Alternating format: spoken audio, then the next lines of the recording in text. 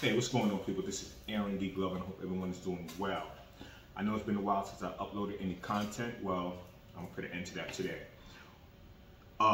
Friday, I finally received my brand new Alien Gear holster. Now, this holster is called the Quick Disconnect System. All right. Now, what that entails is that you can have on your duty belt and this part here, and you can put your weapon on, right? You can put your weapon on, and you can disconnect it if you need to put your weapon away or put it back in a safe place. My weapon is clean, weapon is safe. So, put this back in like so, and put your weapon back on. Let's say if you have to throw it in your duty bag real quick, or if you got to take a lunch break or something like that, and you can't carry your weapon with you. This is a perfect thing to have.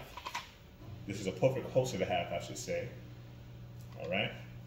Now this weapon that I have, this is the Glock 45 9mm. This also can hold the Glock 19 as well. All right. Take it like so. Weapon is secure. All right. Take it like so. Take your time. There you go. Now my duty holster is a level 3 high. That's what they call it, matte black, and it also has room for a MOS and a flashlight. All right. So like so. Take it out. Go back in. If you need to put your weapon away, just take your time and release it like that. You don't have to rush, anything like that.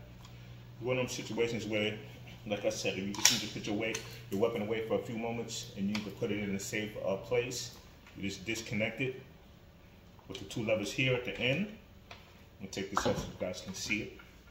Now the two levers are right here. You press the button here, and it will release the weapon. All right? Hold on, I'm thirsty, fellas.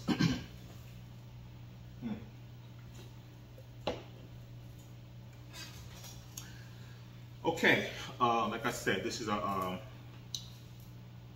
ride height is high. Belt slide, carry type is a belt slide. Right hand drawer, because I'm a righty, of course. And it includes a light and an MOS. All right? So you put it in, boom. There you have it, y'all. So let me know what you guys think in the comment screen. If you have any input, insight on what I'm doing, let me know. And I'll gladly get back to you. Thanks a lot, people. Stay cool and God bless.